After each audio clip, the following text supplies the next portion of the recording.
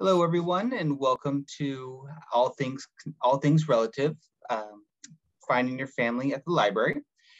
Just a couple housekeeping rules. I ask that everyone please mute yourself while Kathy's presenting, just to kind of help limit distractions. And then if you do have any questions, please feel free to put them in the chat while she's speaking and presenting. If not, hold off, and at the very end, we'll open up the floor to questions.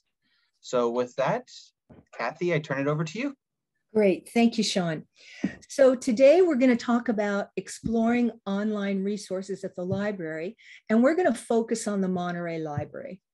But I will, with a caveat, is that some of these resources are available at any public library, and the tools that we're going to work with, you can apply to other databases that may be at your public library.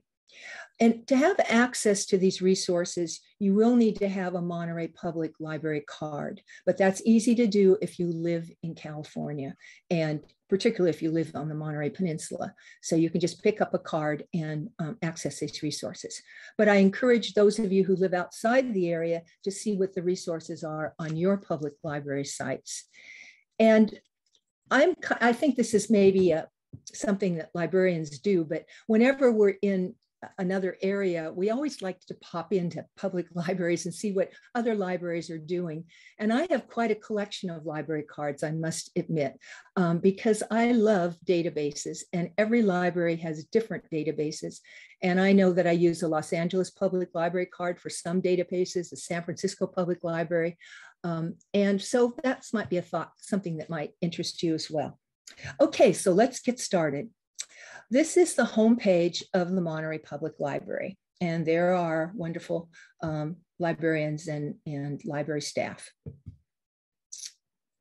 So here's the main page, and for those of you that do have a library card, and of course you can access these inside the library, but remotely you can go to online resources, and here we are. And this, I just love online resources. You can see there's ebooks and audiobooks. One of my very favorite databases is Novelist. And I like Novelist because you can put in a title of a book that you've read that you really liked, and this database will suggest other books that are like that. There's one for adults and there's one for kids. Here's career databases. Here's general reference. And here's history and genealogy. These are the ones we're going to focus on today. And I'm going to focus first on Heritage Quest, because that is one that is remote. Ancestry was kind enough to allow us to access the Ancestry database remotely during COVID, but they have suspended that opportunity. And so Heritage Quest is a really good source to use at home. Other ones are World History, US History, and Archives Unbound. And I'm going to talk about each of these. I also want to talk about two other favorites I have, which is the Monterey Historical Newspaper Database, which goes back to 1846, and the New York Times, because we looked at our family in the historical context. And so looking at the newspapers of the time give us an idea of what's happening in their towns or in their areas. So let's start with Heritage Quest. The first step before we even get into a database is that we want to identify the family branch or the individual. And you can see this is just my mother's. This is a fan chart just of my mother's side. And you can see I've really gone into depth with some lines in the family, but others I haven't so much. And if you look at this, my mother's in the center. I have 2 grandparents. I have 4 great-grandparents. I have 8 great-grandparents. I have 16 great-great-grandparents, goes up to 32 and 64. I have all of these stories that I can explore, but I have a lot of holes. And so I'm going to be doing this for the rest of my life. And it's exciting to fill in some of these blanks. So as you start and you get ready to use a database, you want to at least figure out some of these things. If you know the full names, that's great. And it's really important that you know the maiden name for your female ancestors. You may not find it yet, but in your search, that you hopefully will come across that, because that will allow you to have access to that line of the family. You want to find your birth, marriage, and death dates. And you want to find the birth, marriage, and death locations. So those are things that you need to do before you get into your databases. Okay, so the resources that tell our family story are the vital records, the birth, marriage, and death records, the census, military records, immigration records, Freedmen's Bureau. The Freedmen's Bureau is an amazing resource for those that have enslaved family members, because this is really a record of the African-American history in our country. Newspaper articles, primary resources, which would be legislation, diaries, letters. So these are the ones that we want to get our hands on. And these are databases that provide those resources. And these are all free. And these are available at the Monterey Public Library and at many of your other public libraries. So we're going to look first at Heritage Quest, which is remote, Ancestry, which is available at the library, US History, World History, Archives Unbound, historical newspapers, which we also call the digital reel, and the New York Times. Now, Heritage Quest is connected to Ancestry. It is organized and run by ProQuest. ProQuest is an organization that provides databases to libraries. And so Heritage Quest is very much like Ancestry. And now that we can't remotely access Ancestry, Heritage Quest is a very good alternative because it has the census, it has family and local history books, it has wills and probates, it has city directories, it has military records, that's Revolutionary and Civil War records and pension lists. It's got immigration records, it's got public records, it's got the Social Security Death Index, and it has Find a Grave. So it's a really good place to start. And some of the things that I'm going to share with you about Heritage Quest also apply to Ancestry. So if those of you who have an account with Ancestry might be able to use some of these things that we're going to talk about. So I'm going to start with the census. Heritage Quest, as you can see, has census records, search books, Revolutionary War. And if we go into this, we can see that, and we look at other things. I mean, there's just an amazing amount of things here. Wills and probates, city directories, military records, immigration, all of this. It's all here on Heritage Quest. Again, looking at my chart, I'm interested in exploring Alex Ross. And those of you that have been with me for some of the other programs, remember that I talked about the Prunedale Ranch. Every home has a story. My family that owned the Prunedale Ranch for nearly 100 years. Alex Ross is the father of Helen Georgina Collins, who owned that ranch. But I don't know too much about him. So I thought I'd start with him with Heritage Quest. So you can see this looks very much like Ancestry. And again, I'm putting in the information I know. I don't want to put too much information in, but I've put Alexander Ross. I put the year he was born. I know he was born in Canada, and then he moved to Michigan. And I know his spouse, you'll see further down there, is Christina. So I do know a little bit about him, but I don't know a lot of the stories about him.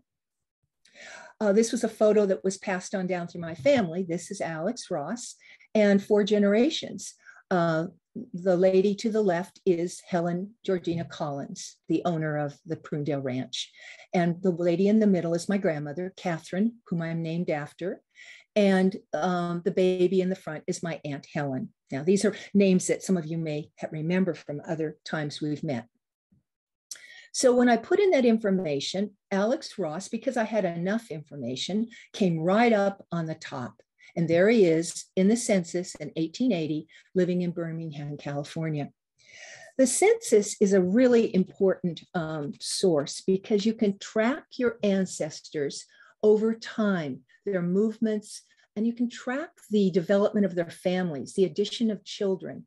You can track their personal resources, whether or not they owned land or how much money they have besides their land, their occupations, whether they immigrated, whether they fought in a war. The census has all kinds of information. And we can go back to 1790 with the census.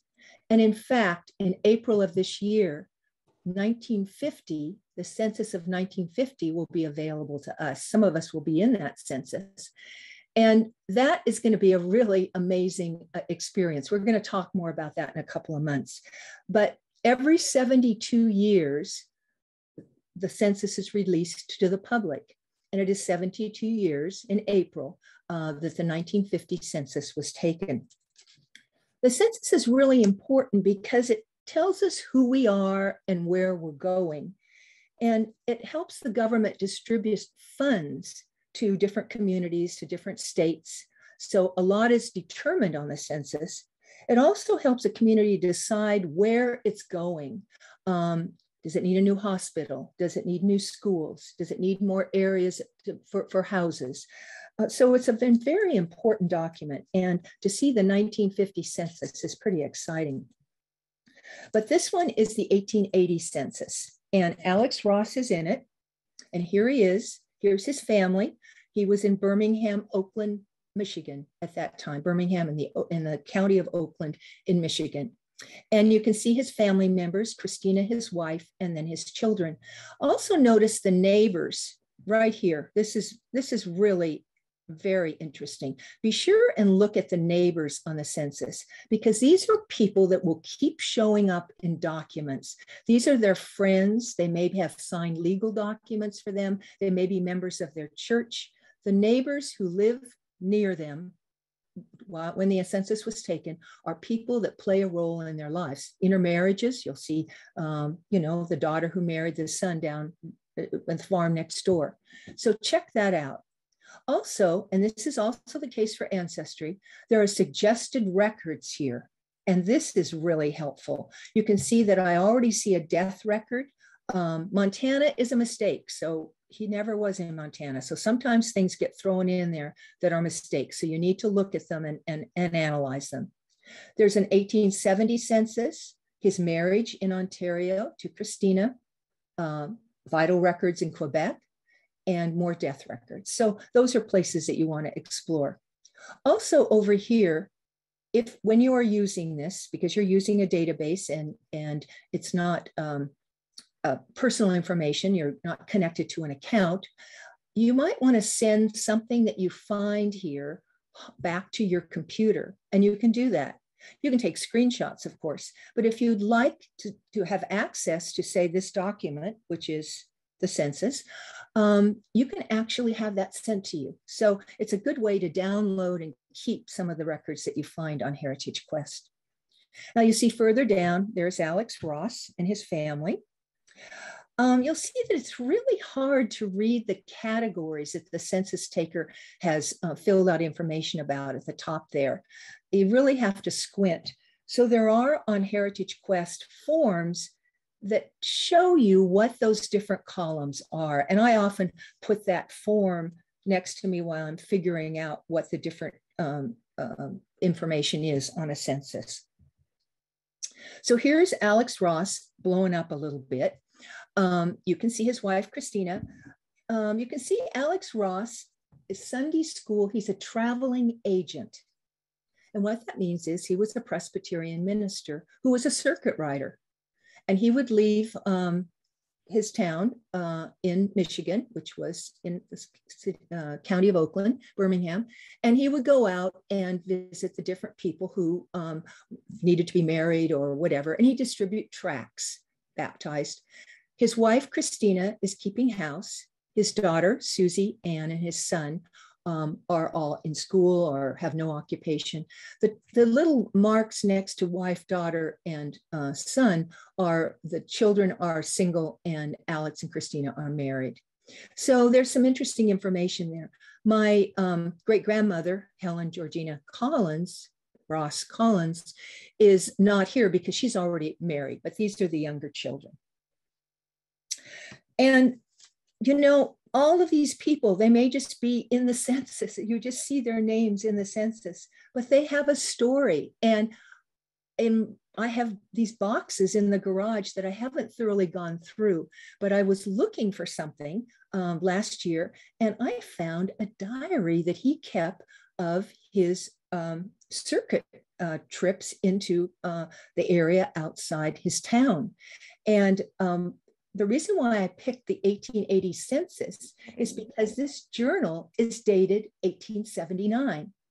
And he says here, I left Flynn in the midst of a great snowstorm for elk to go round the road 15 miles, but going across a dense swamp full of water-lined timber cattails and grass 10 feet high. And he's not on a horse, he's walking.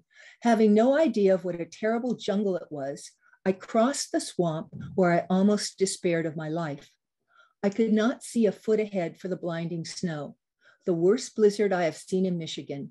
It was nearly dark when I got through the swamp and came to Scotch Hills in a man's house. The name of MacDonald, a widower with 8 children. He had no way of keeping me overnight.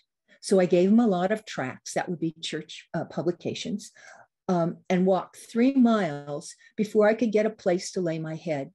I finally came to the Banks, a good man. He and his charming wife gave me a hearty welcome, although they never had seen or heard of me before. And when I told them my work, I was made to feel at home. So I have this plan that I'm going to go through and map out his journey that he talks about in this journal of 1879. And I wanted to see where he actually was living in 1880, and the census helped me with that. Okay, so let's go to the next. Let's see. I'm gonna go back and see what happened here.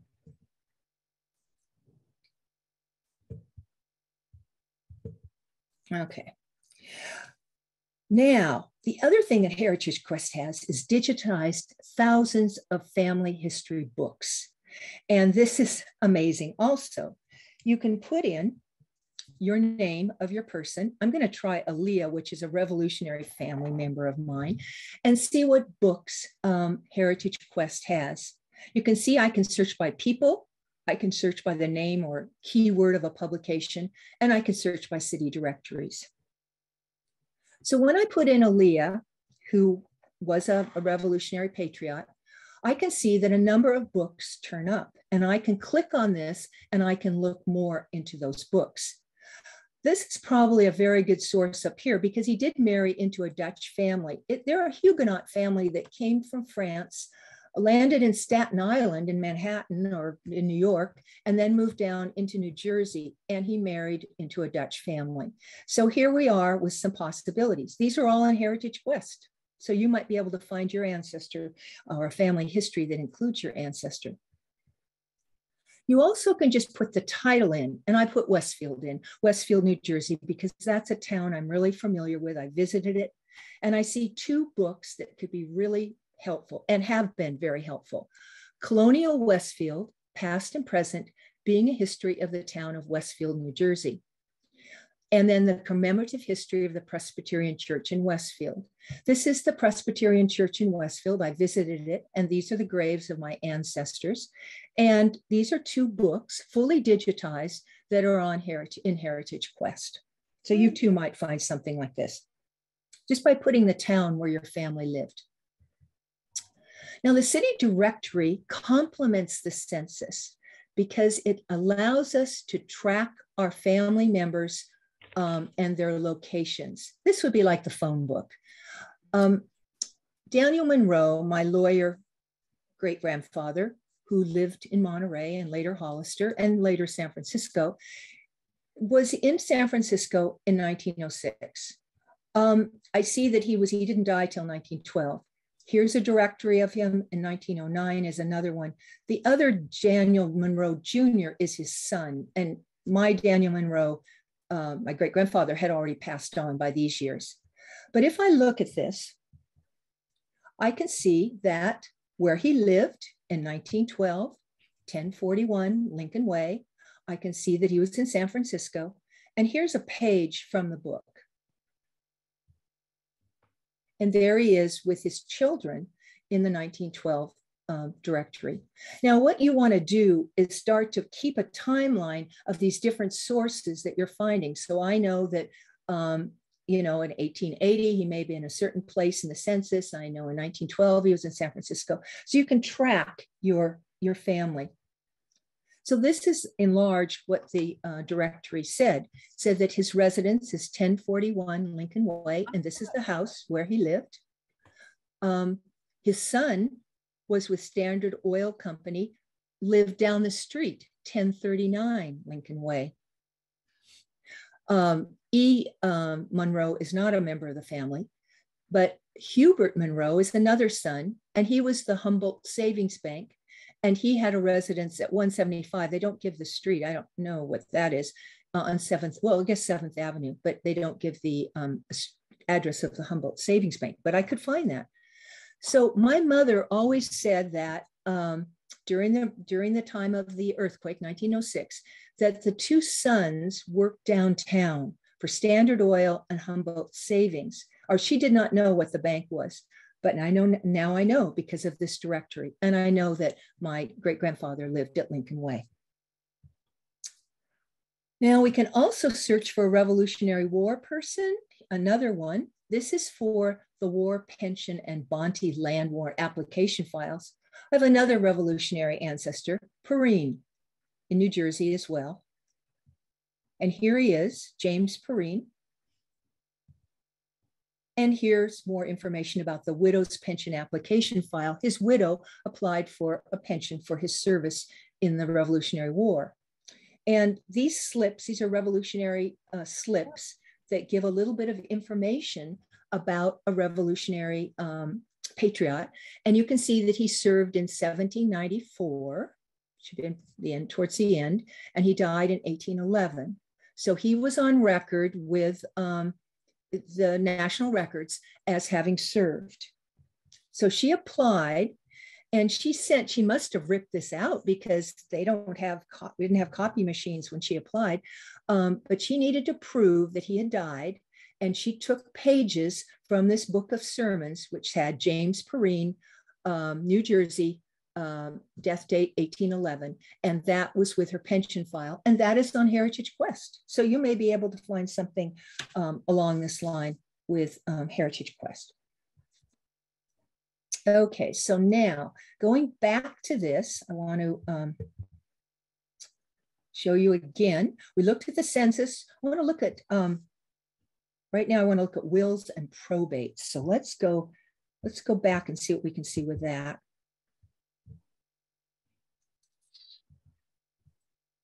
Okay. If you go into wills and probates, you can identify the state that you're interested in. I'm interested in California, right here. And I can put in my John Willis Green. John Willis Green is my Hollister relative. And he came out to California during the gold rush. I put in his date of death, 1905, in Hollister, pulled it up, and there he is, because I had enough information. There is a probate record for John Willis Green in Heritage Quest. And here it is. Again, I can send this document home if I want. And here's a probate record. So it went through in 1905. He died actually the beginning of the year. And the executors are Jacob Luther, who is a son-in-law. That's good to know who his daughter married into the Luther family. They lived in Hollister. And the handwriting on the side is Jacob swears to uphold the Constitution. The handwriting on the side is Grace, his second wife, who wrote that she also swore to uphold the Constitution. So here is the probate record, giving me some names of the son-in-law and the fact when this went through. I want to find the will, but I haven't found that yet. And this is his land in Hollister. This is in one of the biographical books that we've talked about. So this was definitely part of the will, and I believe Grace received this. Now, the Social Security death, that you see all these things that are on Heritage Quest, and you can do this at home, which is so wonderful. The Social Security Death Index is a way of finding out when someone died. And then you can take that date and go looking for their obituary.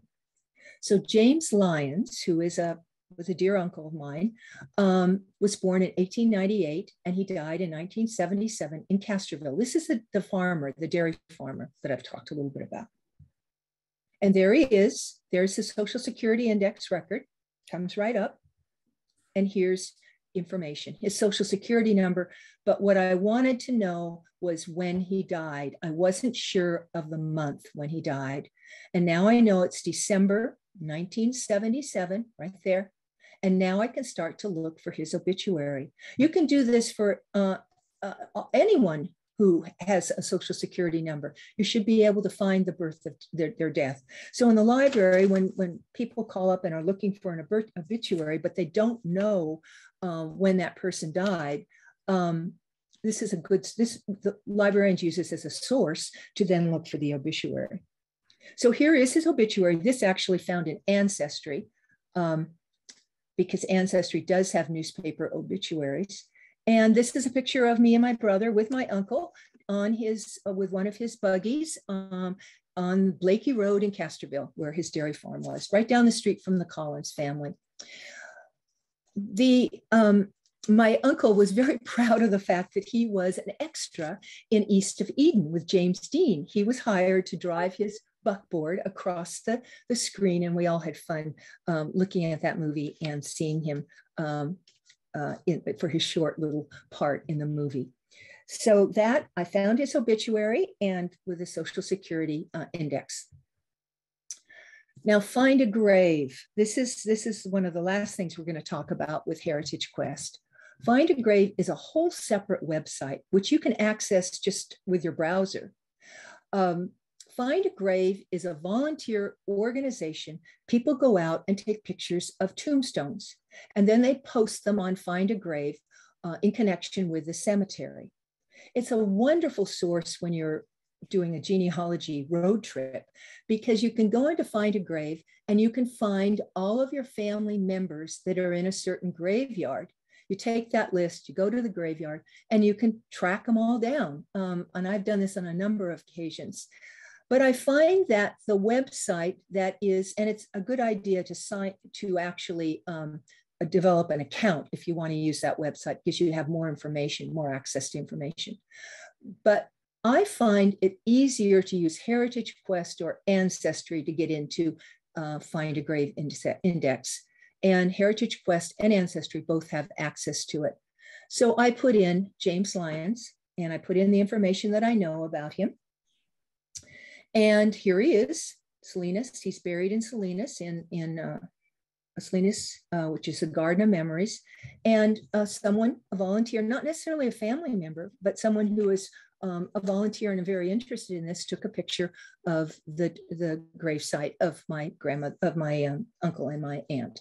And I can actually go directly to Find a Grave, and I can look at the website with this URL link right here. I do want to say that Find a Grave is really helpful because it gives you, sometimes people will post an obituary there, they'll post pictures, they'll post a story. So it's one to explore and look into. So anyway, that's Find a Grave, and I highly recommend it. Okay, so now let's look at Ancestry. Now I know this homepage of Ancestry does not look like the homepage of Ancestry for those who have a subscription. This is the library edition of Ancestry. Again, promoted by ProQuest. This is Heritage Quest. You can see how similar they are. Heritage Quest is remote. Ancestry is available free at the library.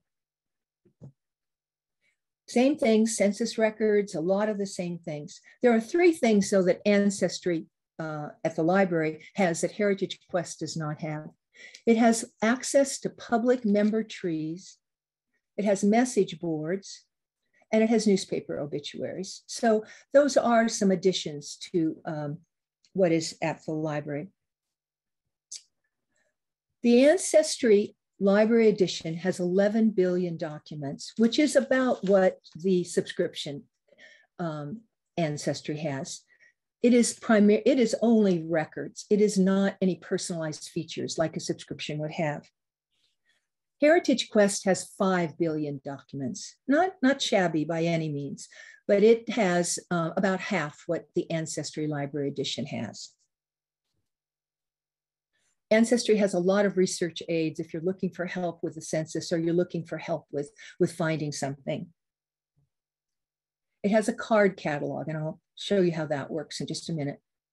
It has public member trees and has a message board. So those are things that Ancestry has that Heritage Quest doesn't have. So what I recommend is that you exhaust Heritage Quest at home. Download those documents that you find, get your timeline going, and then when you feel comfortable, go into the library and use the free edition at the library to supplement what you've already found. And this is the research aids that the library has. You can see that there's getting started, things about the census, just to help you in terms of using Ancestry. There's finding aids like your Canadian ancestors and your Swedish ancestors, and it just gives you a little background information and helps you get going.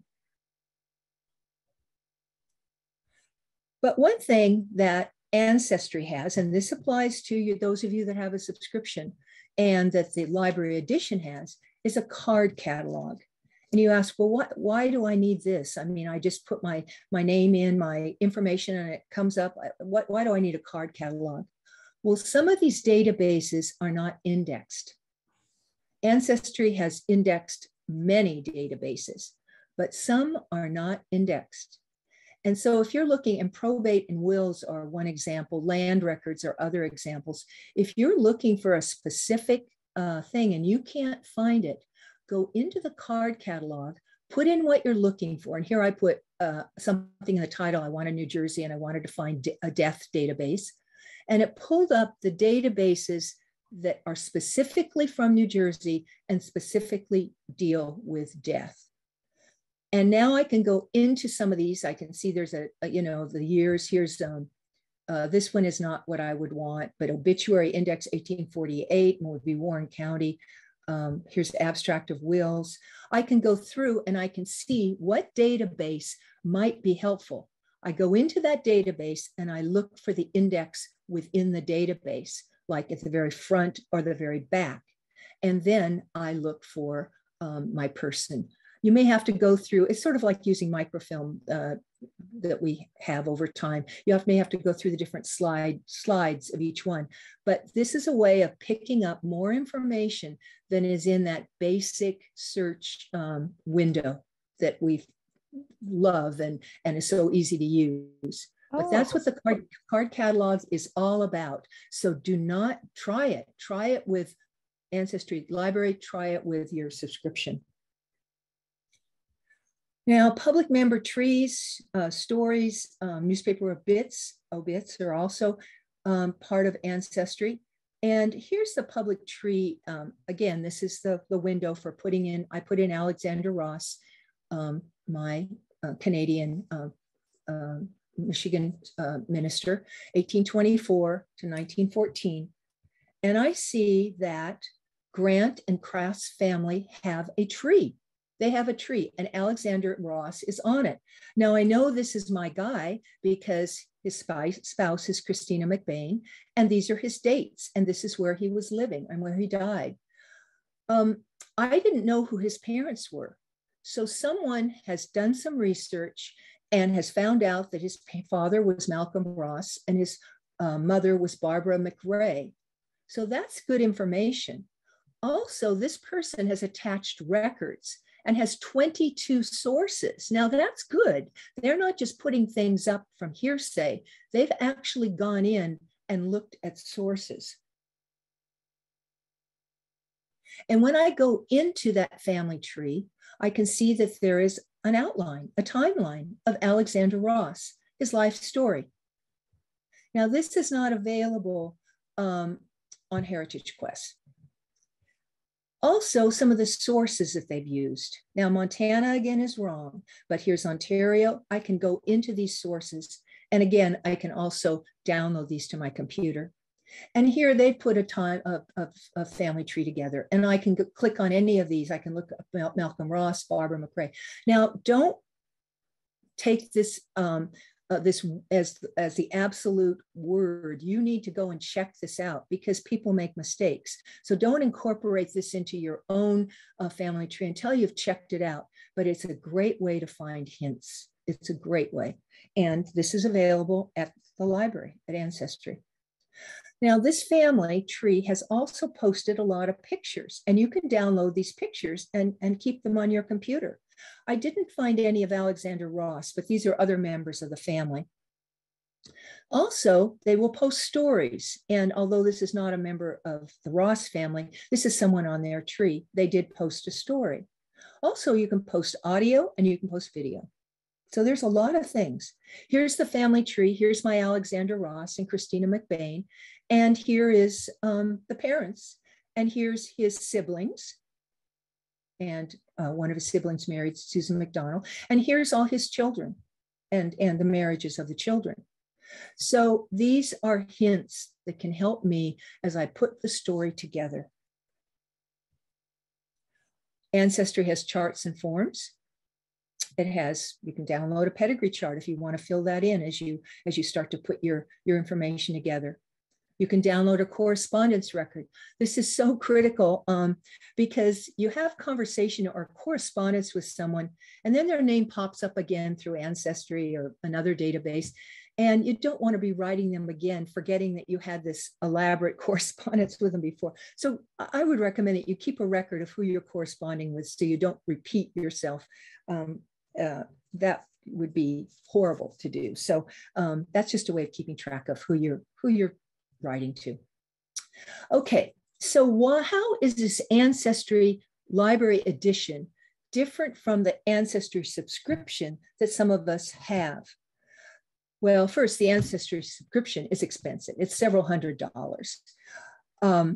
So it is an investment. But there are advantages to that subscription if you want a personalized Ancestry account, because you can do some things with it. You can develop your own family tree, and it can be a way of keeping all your records, keeping track of your research. You receive periodically hints. They're little shaky leaves that are attached to your tree that say, hey, look at this. This is a new development. You might want to check this out. You can take your own documents and attach them to your tree. So it's your personal tree with your documents supporting your research. And if you've done DNA, you see your DNA results and you can use the tools. And you can communicate with cousins and other members through email. You can't do these things with the library edition because these are all personal, and the library edition is documents, it's research.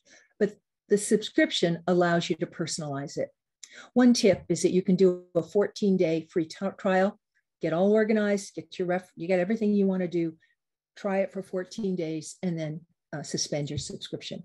Another tip is if you're an ARP member, the first year you can get 1/3 off the price. So those are some tips about the subscription. Okay, now getting back to some other databases that are on, I just want to show you again, online resources. Just want to show you these other ones that I really like, and I think that they're really helpful. That's World History, Archives Unbound, U.S. History, New York Times, and the Historic Monterey newspapers. So let's look first at U.S. history. The reason why I like this is because, you know, our ancestors are not in a vacuum. They lived in terms of what was happening in the country at the time of their life. And what was happening had a lot to do with the decisions they made about their life. So this is an interesting discovery I had. I discovered this on Ancestry, but then I went looking for polygamy in Utah. because I do have an ancestor who was a Mormon in 1888, and he did have several wives, and he did go to prison. He was a great uncle. And I wanted to know more about what happened with the polygamy in Utah. So I got into US history, and I started to look about when the law came into effect, the case, Reynolds versus United States, a ladies' anti-polygamy society. And there were a number of articles about this that gave me more information about this great uncle, or at least about the situation he was in. And I found a newspaper article. It says in the first district of Provo, different people were fined. You see Victor Sandgren, my cousins that are on, that's the Anderson side of the family. Frederica's brother. Victor Sandgren of Pleasant Grove was sentenced to 6 months imprisonment and $100 fine.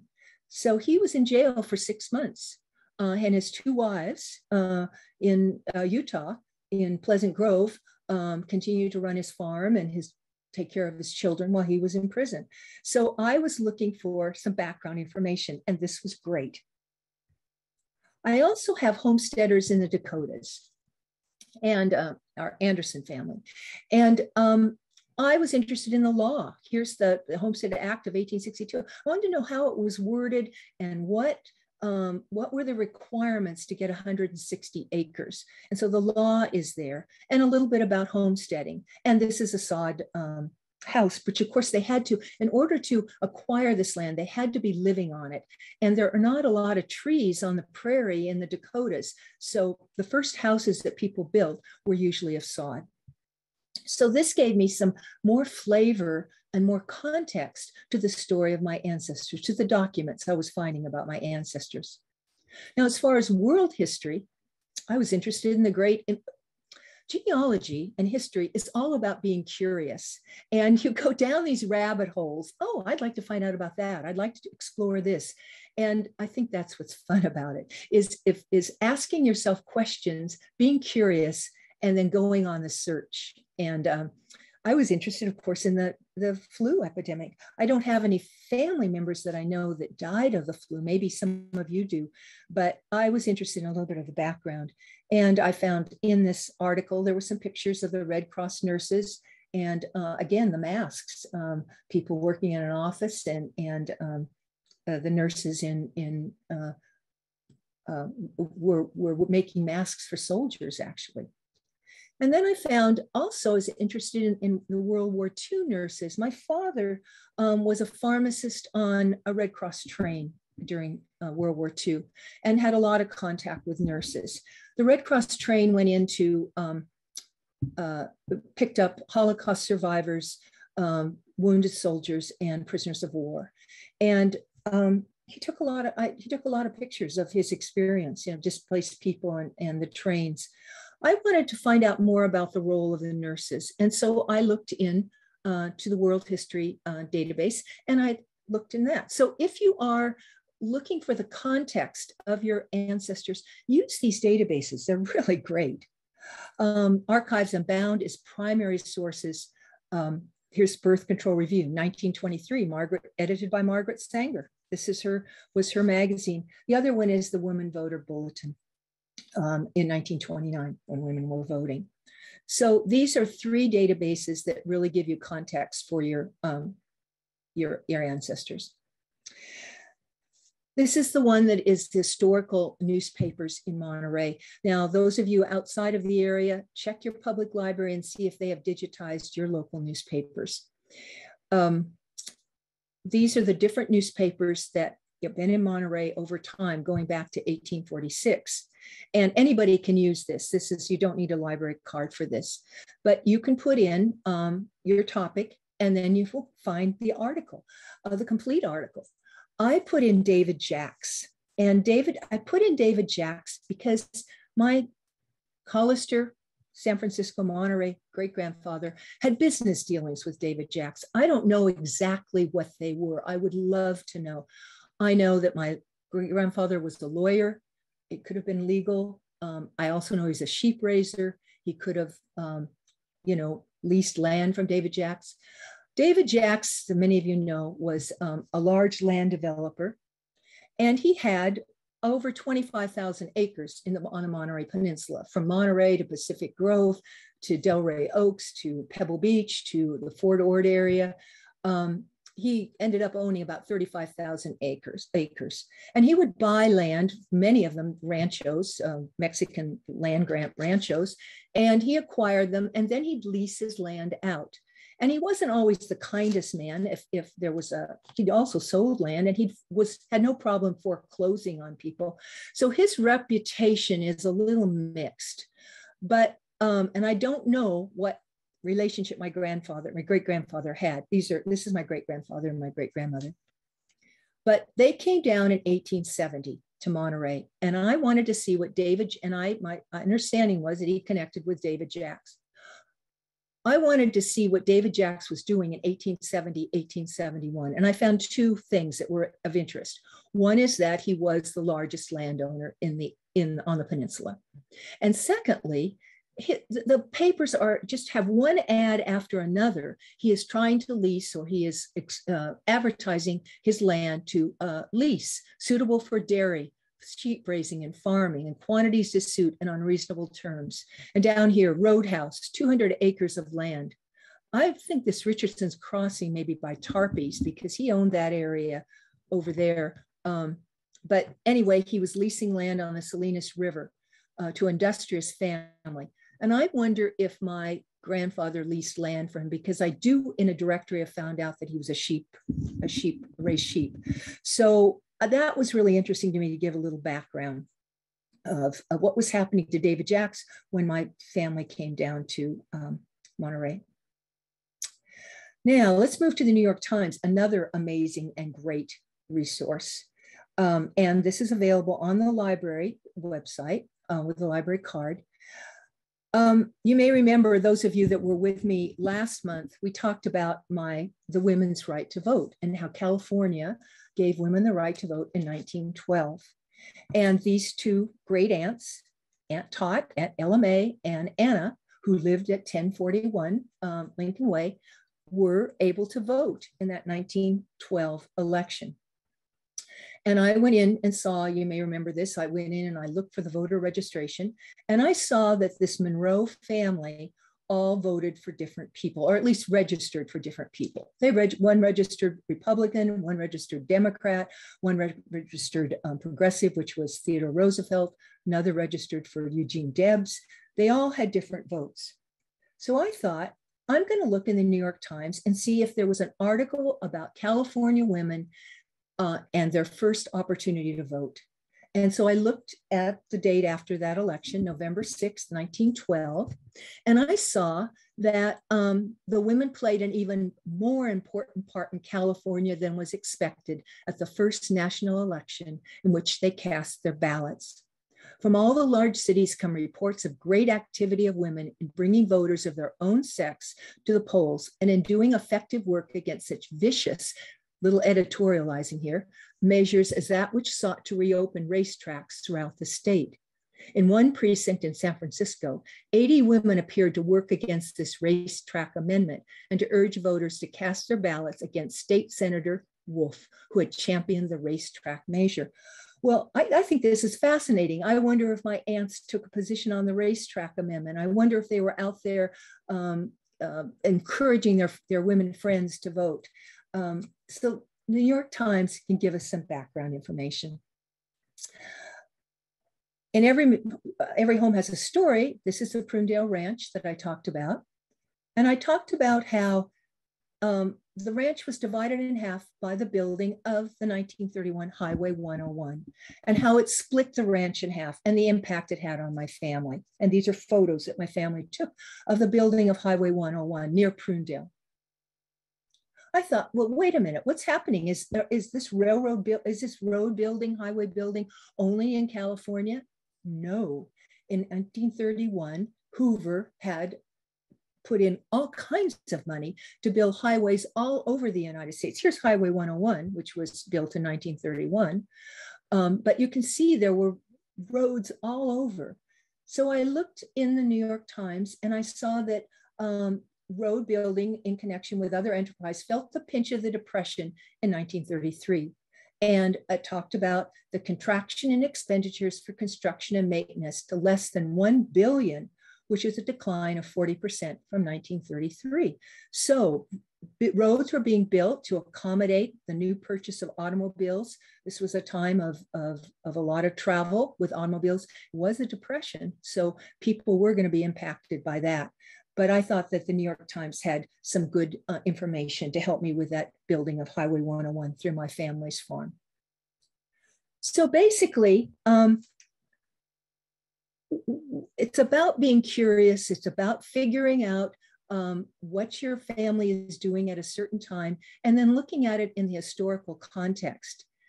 And Heritage Quest, World, US, Archives Unbound, historical newspapers, and the New York Times can all be accessed in your home remotely if you have a Monterey Public Library card.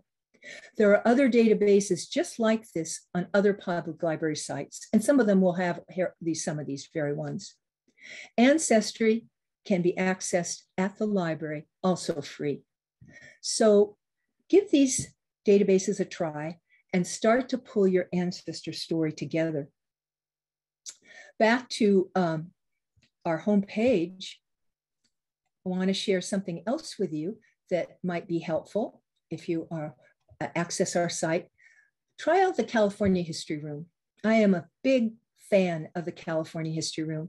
And on the California History Room page, you'll see some of the things that are there, archival collections, images, etc. But here are some local history links. So for those of you that do have Monterey family, check out these links. This might give you some more information. For those of you who do not have Monterey family, check out these general genealogy links. And two things I do want to point out, you see this tracing history of your house. When we talked about every home has a story, this was a handout that we talked about. If you are tracing the history of your house, you might check this PDF out. And also I wanted to point out a recording that I did a couple of years ago, which is Searching for Your Roots at the Library. And it's on the YouTube channel, the Monterey YouTube channel. And I talk about finding things in the California History Room. So if you do have Monterey people and you do want to use the California History Room, you might watch this first for some tips on things to look for that the California History Room has. And I would be remiss if I didn't talk about one major free database, and that's FamilySearch.org. That's connected to the Family History Library in Salt Lake City, the largest genealogy library in the world. And their database is free. You can access simply by signing up, and do sign up because you have more resources if you do.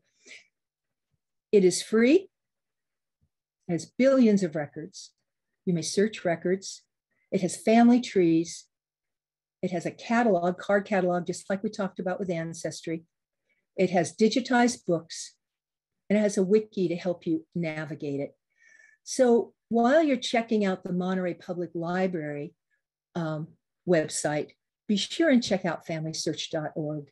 It is every bit as big and as thorough as Ancestry, and it's absolutely free. It is a Latter-day Saints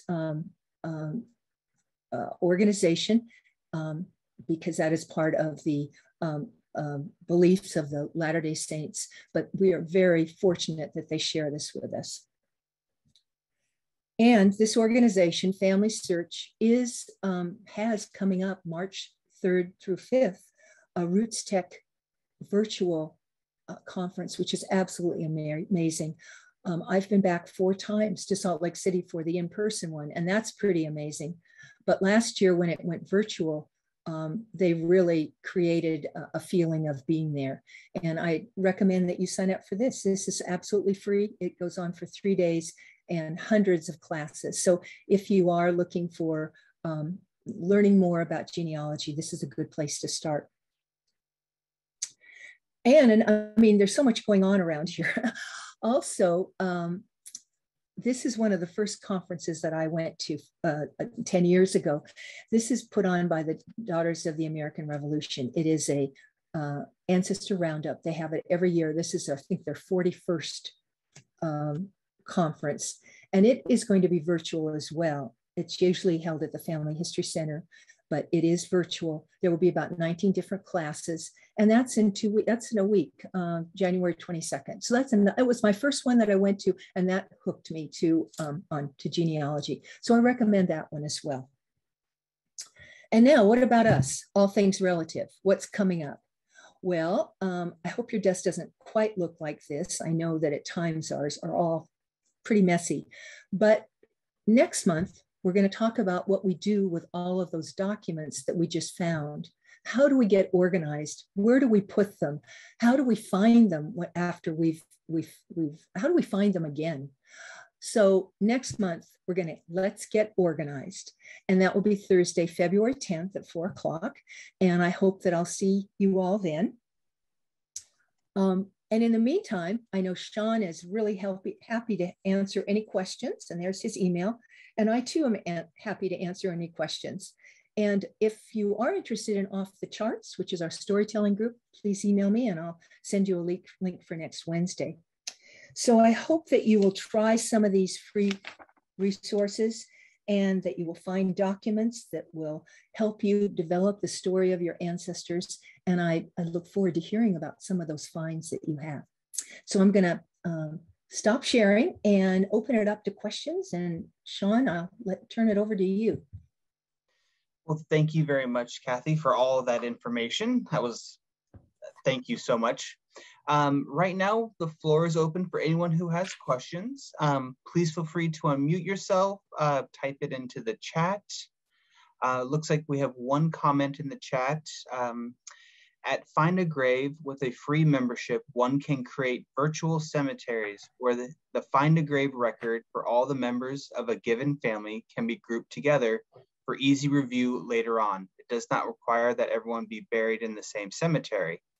Think of it as a handy file folder for all the burial information for your ancestral family. I organize my virtual cemeteries by ancestral surnames. You know, Gail, thank you. That's a really good reminder, is that there are links to members of the family who are buried in other cemeteries. So it is, in a sense, provides family tree information. So check out Family Grave. It's an amazing resource. Any other questions? Well, Jenny? I see. Just have one. With the Heritage Quest, does it have many records that are not U.S. related? My family almost entirely immigrants. I mean, go back 2 generations and we're not here. So yes, it's not as plentiful, but there are some. So check it out. You'll see down at the bottom, I think some of the other countries that are mentioned are on the website. But no, it is not. That is not a focus of Heritage Quest, but Ancestry definitely is. Yeah, I'm an Ancestry member. So good. So you know. Yes. Okay. Great. And does the library have access to my heritage or Find My Past at all? No, but the Family History Center on Plumas and Buena Noche does have access to those databases, and they are open on Tuesday mornings and Thursday afternoons. I would actually contact them just to confirm that. And they are accepting people. They do limit how many people are there at a time, but yes, they are free, and you can use, those are 2 other wonderful subscription sites. Good question, Jenny. Thank you. Okay. I hope that, I know I lots of information today, but I hope that some of the tips that I gave you, you can apply to your Ancestry subscription. I spent a lot of time on Heritage Quest because I know people, that gives people an opportunity to work at home, but I hope that those tips might be helpful. Okay. Oh, Peggy. Hey.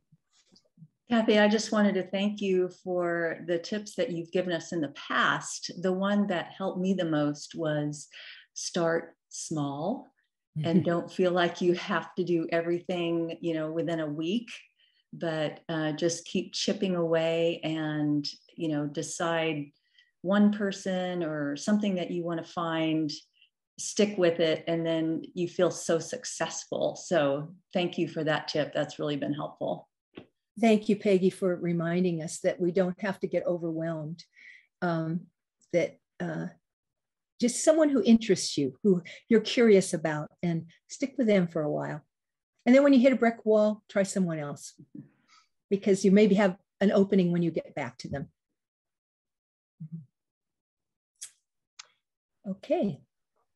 Anyone else? Well, it's lovely to see you all. I wish you great discoveries this next month, and I look forward to seeing you next month as we get organized. Thank you very much, Kathy. And this presentation is recorded and will be put on the Monterey Public Library's YouTube channel. So please feel free to revisit this presentation. And like Kathy said, we will be doing this next month. So please feel free to register at the Monterey Public Library's website on the event page. And I'll be sending emails out, reminders of the upcoming programs. And just a very special thank you to Kathy for spending time with us and providing us with such great information. And I hope everyone has a great evening. Thank you, Sean. And good to see you all. See you next month.